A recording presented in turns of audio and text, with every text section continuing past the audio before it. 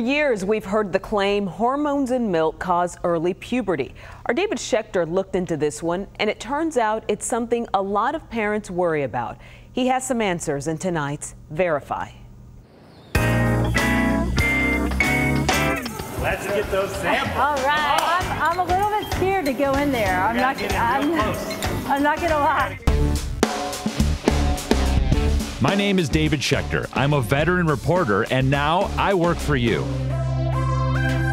I'm taking real people out on the road to get their questions answered, and you're coming along for the ride. This is Verify Road Trip. So I would buy this one. Okay. This is what I would buy today. God, that is the happiest cow ever. Pretty happy. That's my friend Jocelyn, and she only buys organic milk for her family. Recently, she was telling me when it comes to her two daughters, she's got a big problem with conventional milk. Immediately you're like, hormones. Yeah, hormones. That's what I care about in the milk. Creeps me out. What I had heard was that it could potentially start the puberty process in girls sooner. And she's not the only one that's worried.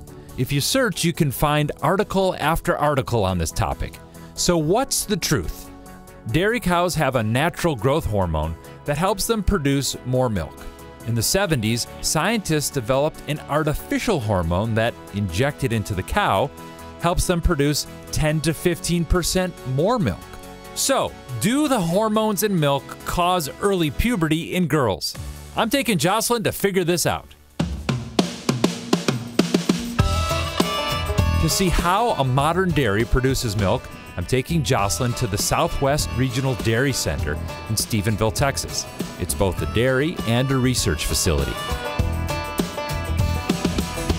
Well, I still picture like a person sitting on a stool with a pail milking a cow, even though I don't think that's happened for like 70 years. Actually, they're big on technology here. It's called a carousel parlor, mainly because it goes in that circular motion, kind of like a merry-go-round or a carousel would. They're tracking a lot of data on these cows. They wear a collar that records how much they eat, how much they walk, and how much milk they make.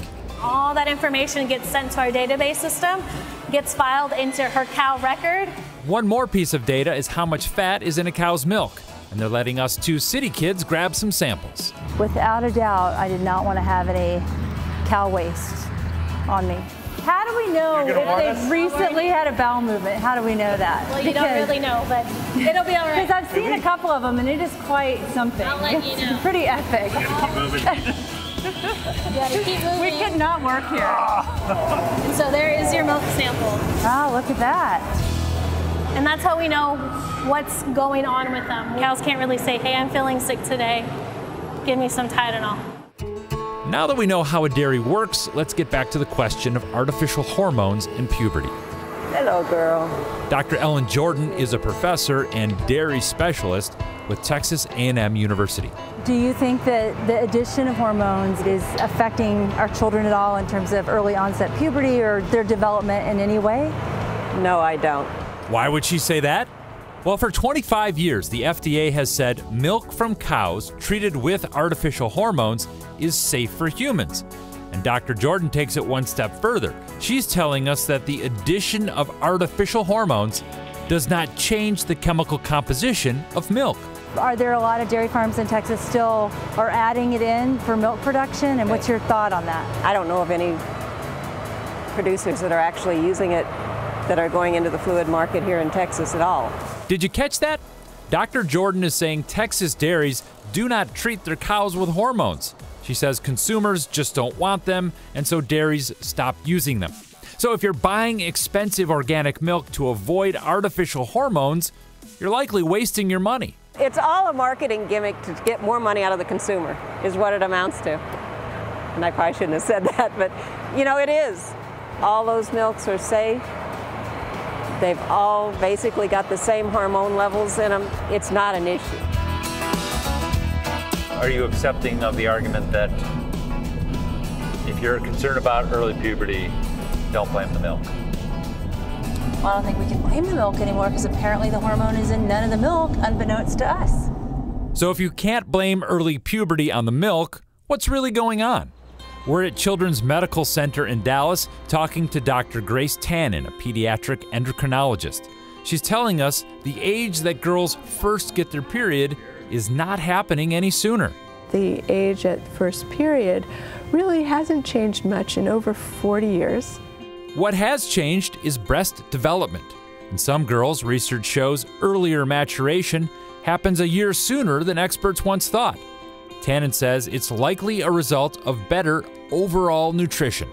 Body size and then percentage of fat has a lot to do with the triggers for development. Canned milk from cows who have been treated with an artificial growth hormone, can consuming that milk cause them to start the development process earlier?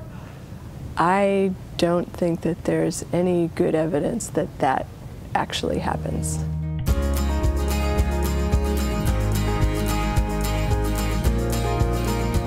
Jocelyn has learned a lot about what's in milk, what's not, and how it affects puberty. I feel pretty comfortable that that milk passed through to humans is not doing anything to start the puberty process sooner. That, I think, has been, for me, verified. So get out your Oreos, pour yourself a glass, and enjoy. Because we verify there's nothing to fear from hormones and milk.